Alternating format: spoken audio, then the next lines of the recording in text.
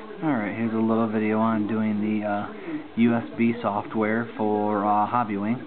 Their website's down right now, so I am at falconsequito.com. And if you go to the download website, you have the link here that you click it.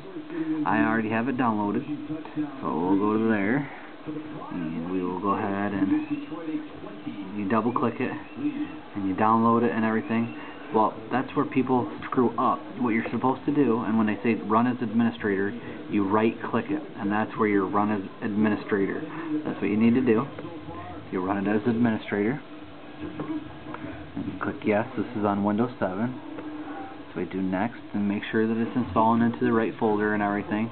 I know sometimes I've heard that it goes to the wrong folder, so you want to make sure you got it where you want it. And then it'll go ahead and do the process.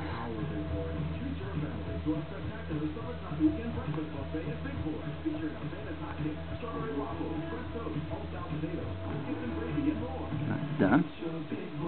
We'll go ahead and click finish. Back up a little bit, and we should be good. We got our software here. We'll double click it.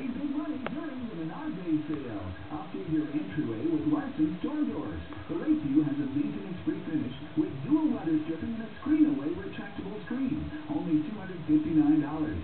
Other colors are also on sale. Make your backyard a bite-free zone with Cutter Backyard Bug Control. It removes insects and controls for 8 weeks. Got it open. Now obviously I don't have anything connected, but that's why it shows that both of them are dark green and not blinking. And there you go. That's how you install the software.